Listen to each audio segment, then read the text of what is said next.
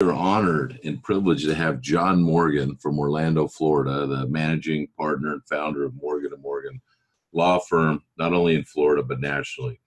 John is a graduate of the University of Florida undergrad, University of Florida Law School, and has been practicing for over 30 years in the Orlando area, not to mention the Florida area.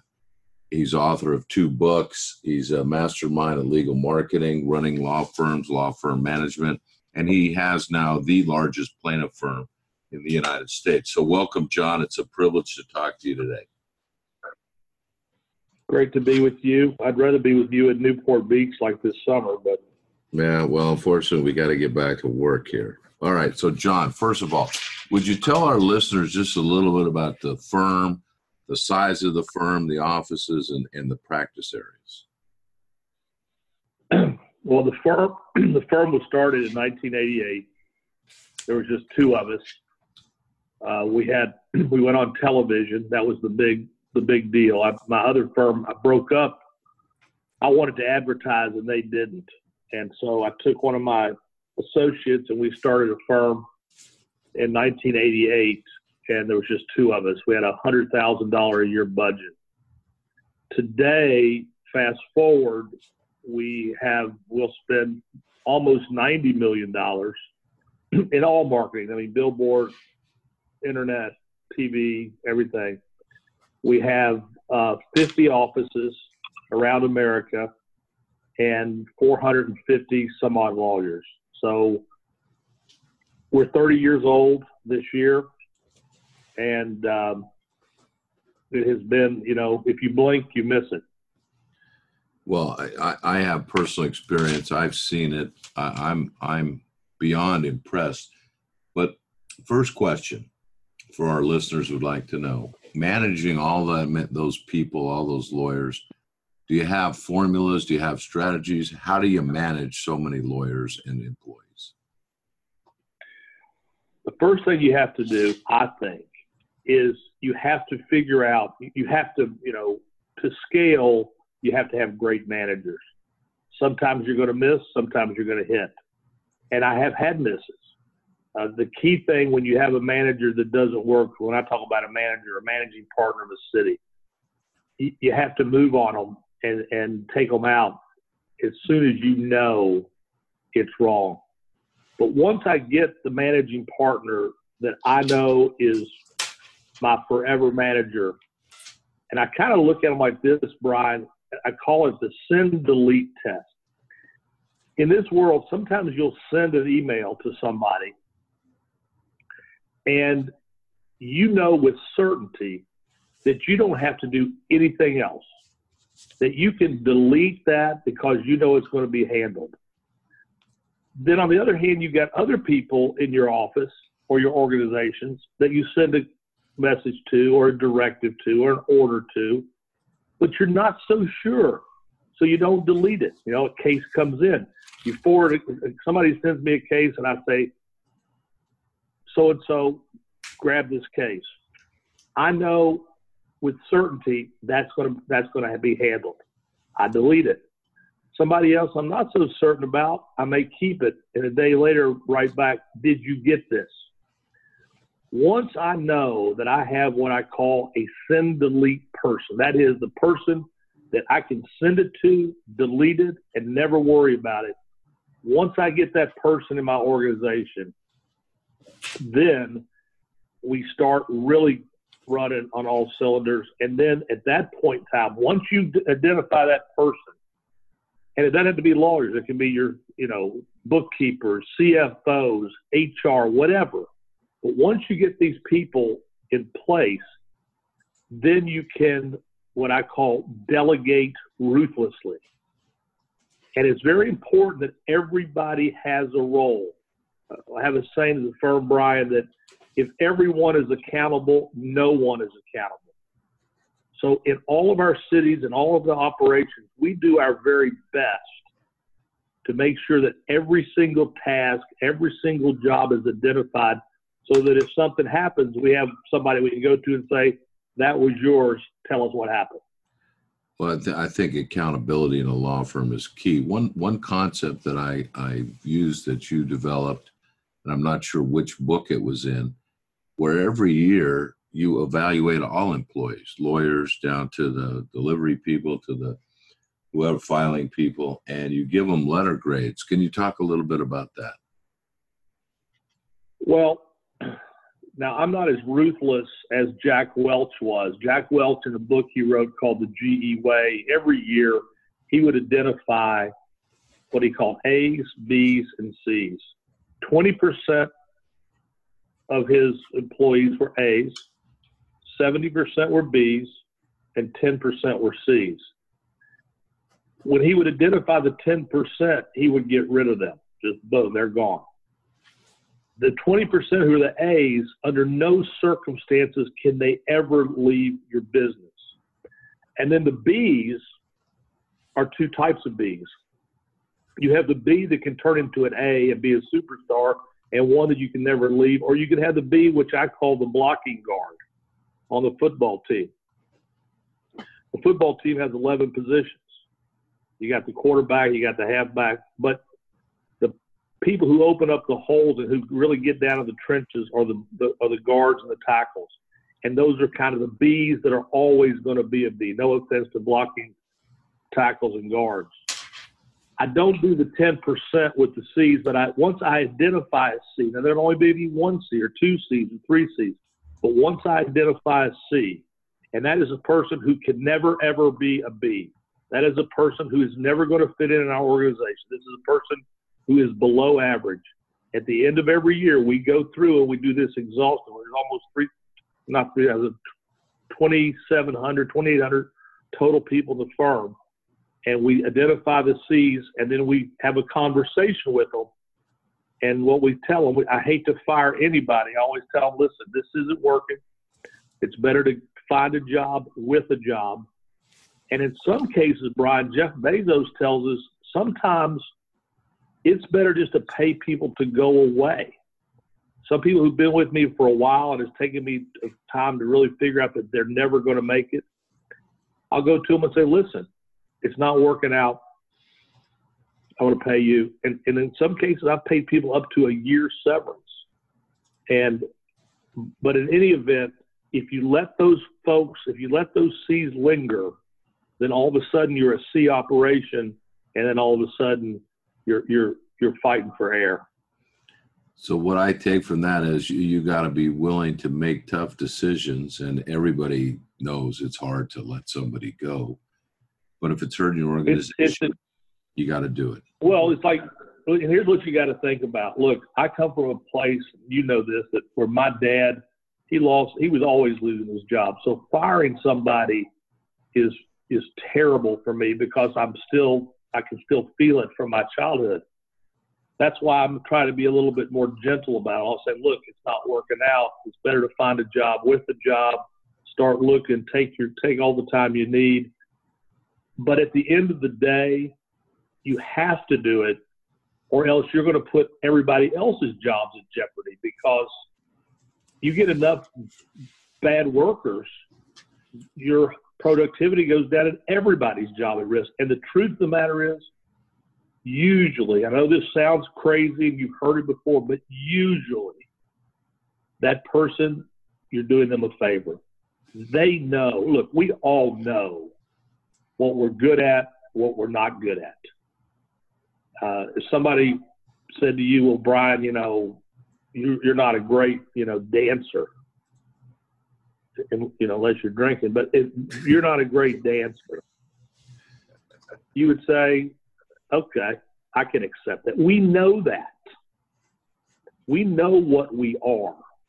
Now, a lot of people hide because, when nobody's really dancing, nobody sees them dancing, but we know what we can do well. And really, at the end of the day, you do them a favor, because then they can move on and get to something that they can be good at, in a place that they can thrive in. And I think the key is, as you analogize to the offensive guard, well, when a critical play and the guard misses his block and the quarterback gets sacked, that hurts the whole team. So everybody has a role to play, and if they're not being accountable, the whole team is going to suffer. And I'll tell you, look, now I've had people I've had lawyers who are supposed to be managing a large inventory of cases, hundreds and hundreds of cases, and they couldn't do it. They were not good at that. But I moved them, and one of them, is Drew Felix. Drew was in our PI department, but he just the volume of work, there was just so much. But he's a smart guy. We moved him to products liability where he's got 10, 15, 20 cases, and he's one of our stars. So I moved him from, defensive back to wide receiver. He was a crummy defensive back, but he's a great wide receiver. You can have guys who think they're the quarterback, but they can't be the quarterback, but they can be great defensive backs. So a lot of time it's a matter of getting the lawyer or your staff person in the right position so that they can succeed.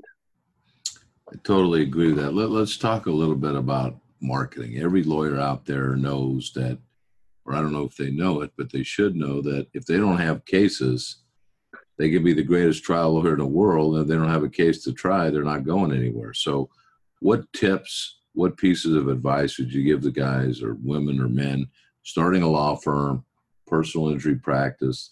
They want to develop a practice. They got to start going out and finding clients or referral sources. What advice do you have for them? Well, I would get back to the basics from the beginning. One thing you're never going to find is you're never going to find a case or a source sitting at the desk. You got to get out. You got to work it. I built my business by living in union halls.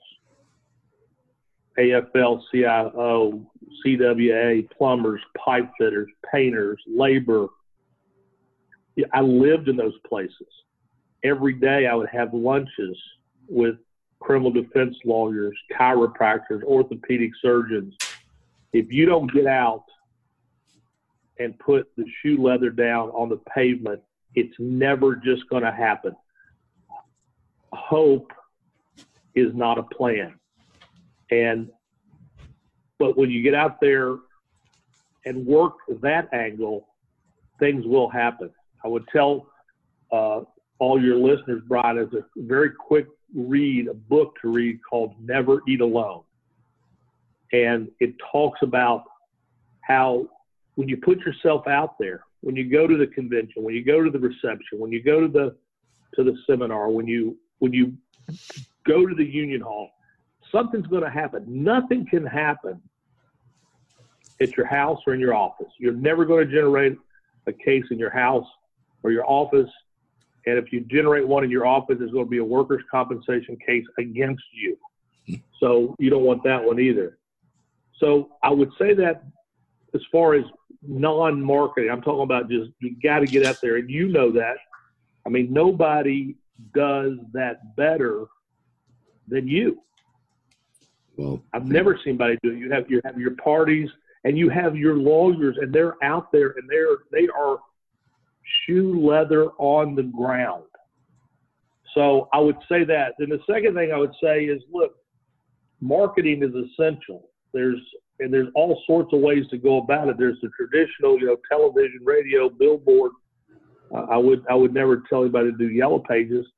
And then the second is the internet. There's two different dynamics. There's the old and there's the new. And the new is really usurping the old, because where do we all go now? We go to the internet. When was the last time you ever went to the yellow pages to find a plumber or a painter or transmission place? Never. So it's all on the internet, and we are spending, and you've been to Brooklyn where we have our tech center, and we have a whole tech center in Brooklyn. There are no lawyers there except one, but that is where we do our search engine optimization. That's where we write our articles. That's where we do our YouTube ads. That's where we do everything. And it's like walking into, I call it, and you've heard me call it in speeches, I call it the Google law firm. If Google was a law firm, what would it do? What would it look like? And that's what Brooklyn is. Well, in fact, as in the future, I want to do a number of interviews, and one area I think we want to address is the technology in Brooklyn and what you're doing. a simple story that you told me one time, that when you first started out, and for a while, anytime somebody sends you a case, you would send them a certain kind of wine, and I know you'll know what that is. And then one time, the guy that had sent you a lot of cases, hadn't sent a case for a while, called you and wanted to know where his bottle of wine was. Tell us about that. Well, I call this the why bother. You know, I had a deal where you send me a case, and as soon as you sent me a case, I either sent you a bottle, this is years ago, a bottle of cake bread Chardonnay or cake bread Cabernet. Had boxes stacked up. I get a case, I'd have a runner deliver a bottle of wine. And you say to yourself, you know, you're paying a referral fee, why bother? There's a lot of things that we can say all the time, why bother? And so, but every time someone would send me a case, they would have a bottle of wine and a thank you card. Some people are getting 3 and 4 and 5 bottles a week. My best referring lawyers, and that's okay. I mean, you know, the bottles cost like $28 at Costco. So one day, this will just show you the power of the Pavlovian experience. I get a case where a Domino's truck had run a red light, and it's one of these deals where it was 30 minutes or free pizza, and a person was killed by a Domino's truck speeding through a red light trying to deliver pizza within 30 minutes. Gigantic case. So I get a referral from a guy named Jim Perry, who later became Chief Justice of the Florida Supreme Court, one of my great friends. So he calls me up and one day, and we've signed the case up. I've already set up the estate. And he calls me up and he says, hey, man, how you doing? I said, I'm doing good. Okay. Hey, did we get that Domino's case signed up? I said, oh, yeah, we got it signed up. All right, we're going to do okay with that one. I said, my God, this punitive damages here, Jim. Okay, what's going to happen? So we've already got the estate set up. We're going to file the lawsuit. This is going to be a monster. And then there was a pause. He said, hey, let me ask you a question, man. I go, what? He said, did you all stop giving out the wine? And I'm like, what? Now, remember, he's going to get a gigantic referral fee. But over time, he understood if he sent a case, he got a bottle of wine, $28 bottle of cake bread. And it was so stunning to me. And, you know, we think, why bother? We don't think about it. No, I would never have thought that he's looking for a bottle of wine when he's got a case like this, but he did. He was looking for the bottle of wine. And so what we did that day is we went down to Costco and we bought a box of Dom Perignon, and we delivered that to Jim Perry with my apologies for forgetting his one bottle of cake bread. But little things like that, Brian, are powerful. It's what I call the why bother. Why bother with having a whole storage room full of wine, and why bother with sending it out to every time somebody sends you a case, having it hand delivered? Why bother? Because we don't know how they're thinking. They're thinking, every time I do this, every time I punch the button, a piece of candy comes out. And I'm going to send it to Brian Panish or John Morgan because I know this. Number one, I like them. I've already sent them cases. Number two, it's going to be a good return. And by the way, I'm going to get some immediacy. I'm going to get a bottle of wine. So that whole experience taught me a lot of things, that the little things that we do, that we don't think matters, really do matter. And the answer to the question is, why bother? Because it matters. I couldn't agree with you more. So let's say I'm a young lawyer. I've started my firm. I got marketing going. I'm getting cases. I'm hiring more lawyers. I'm hiring support staff. I understand you've been working with the company and you've developed a software called Litify. Can you tell us, our listeners, about that and how that helps in the practice of the personal injury lawyer in a plaintiff firm? Well, here's the deal. We got to a point where I said, you know, there's really 3 or 4 legal softwares. There's Needles, there's TrialWorks, there's Client Profiles. There may be a couple other ones I'm forgetting. And we just kind of take it. We just kind of accept it as that's what it is. And we use it even though it's not great, even though it's really kind of crummy. Had a firm last week, Risman Weisberg in Orlando, their whole client profiles was down for a month, not a month, a week. They canceled 2 trials with us because they couldn't get theirs up. And I finally said, you know, why are we putting up with this? What if we built the greatest software that can do everything that I wanted to do? I called it magic carpet, that I wanted to do this, I wanted to do that, and I want to get on this magic carpet and I want to ride around the house on a magic carpet. What if I just decided to go do my wish list for software? And so we built Litify. Today, we built it just for ourselves, Brian, as you know. And then people started seeing it and they were like, are you going to sell it? We really weren't. The way I look at it is this. The old softwares, the client profiles and all that, it's like I'm living in, I don't know if you've ever been to Havana, but you go to Havana, Cuba, and everybody's driving around in 1957, 1958 cars. And guess what? They're okay with it. They don't know the difference. They've never been out of that. That's just the way it is. You go to China and people are on bicycles in droves. That's just the way it is. But I said, you know what? I'm not going to drive around in a 1957 Studebaker. I'm going to drive around in a rocket ship. And we built what I believe is a transformational software. When you see the demonstration, it's jaw-dropping. The intake communicates with the software. It's everything that I wanted to do. We call it Litify. And after we built it for ourselves, now look, people don't want to change because it's a daunting thing because you go, oh my God, I got to migrate my old stuff. But it's like going paperless. And older lawyers don't want to do it. I was with a guy, I gave a speech this morning in Cleveland. I'm back in Orlando now, but I was talking to one of the great trial lawyers in Cleveland, and he was like, I'm just nervous about going paperless. Yeah, we're all nervous about going paperless, but you have to do it. If you don't do it, you're just stuck in running in taffy. And so just like going paperless, I then took this.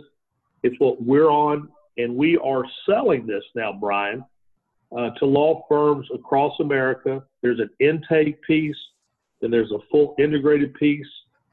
You can go online and look it up. It's called Litify, and I will tell you this: almost every time we present it, people buy it, and the main reason people don't buy it is they hate the thought of change. Even though people think they like change, they hate the thought of change, and they hate the thought of the migration of moving the old stuff onto the new stuff. But once you get it on there, you're out of the Studebaker and you're in the rocket ship. It's called Litify, L-I-T-I-F-I. I totally agree. I'm a proponent of it. It's a great product. Everyone needs to check it out. Contact them. They'll give you a free demo. All right. We're running out of time, but I got one last thing.